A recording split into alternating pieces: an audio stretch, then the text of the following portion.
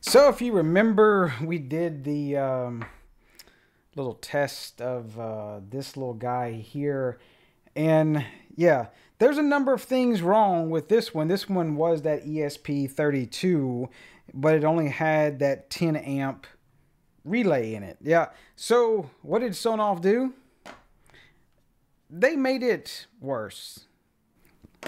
So at first glance, they're sticking with this white and this orange thing. I kind of do like the color scheme. And the size is the same. Same exact size except for, yeah, the screw terminals are different. Let's get closer. So yeah, this one's SONOFF. And so this is the new one right here with the 4 terminals. So let's get this one out the... No. So let's get this one out the way, the SONOFF, and focus on this one. Now, let's get way down to this one so you can really see. And here's my screwdriver. So not my ugly fingers not in the way in Discord trying to say I'm putting porn up again. So yeah, you do get your line out, line in, you switch 1 and switch 2. Now one thing you're probably already going, where's neutral at? Well, that is one of the cool things about this is there's no neutral required. Now it is going to be Zigbee. It is supported by Zigbee to MQTT right now. I'm not sure about ZHA, but I'm assuming it probably is. It's a simple little relay device. So let's look at... And you see that max load already? 6 amps. So highly recommend, yes, I'm going to open this thing up. If there isn't an inline fuse inside of it, then I would bring your own like little fuse to put in line with this.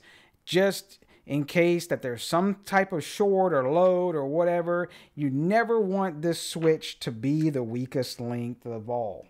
So we got our 4 terminals inside. In the Zigbee board, this should just pop straight out. Let's take a closer look at the actual Zigbee board. MG22. Interesting. Not too sure on the MG22. We do the MG21. That's a Scilabs EFR chip. So pretty interesting. Now, of course, you know you don't flash these things. You really don't need to. I'm hoping they do have the over-the-air update enabled this time around.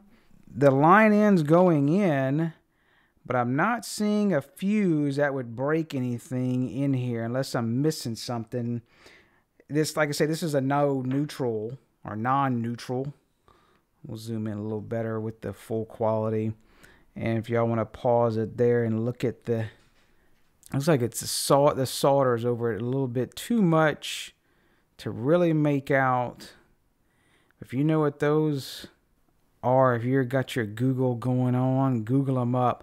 I'm not seeing a fuse in line. So definitely want to do your own fuse with this guy. And let's go wire this up and we'll make a... I got a little test board I can do a no neutral on and line things up. We'll give it a shot right quick.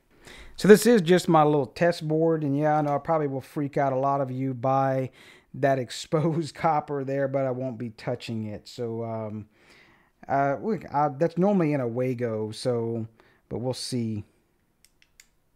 So it does work. I can hear it clicking on and off. Let's get it paired into Zigbee to MQTT. So we'll do our permit join all, and let's hold the button down for a few seconds. Definitely works just fine with Zigbee to MQTT. Now, of course, it's not going to be a routing device. Let me turn this other light off. It's going to drive me nuts. So it's not going to be a routing device because it's a no neutral one, so it wants to sleep a lot. And so you'll just see it as in device.